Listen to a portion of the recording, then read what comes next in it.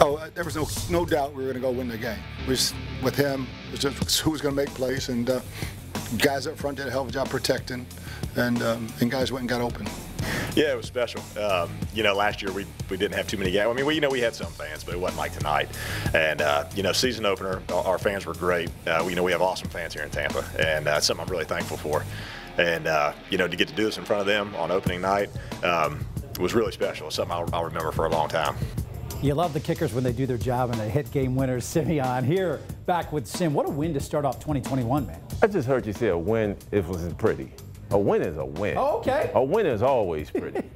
What were your impressions of that opening? It's a character builder. Games are about journeys. This journey and this game said, listen, we're willing to go through it all to get this victory. And Tom Brady did his thing, keeping his team off balance. And that chemistry he had with Gronk and with AB, beautiful.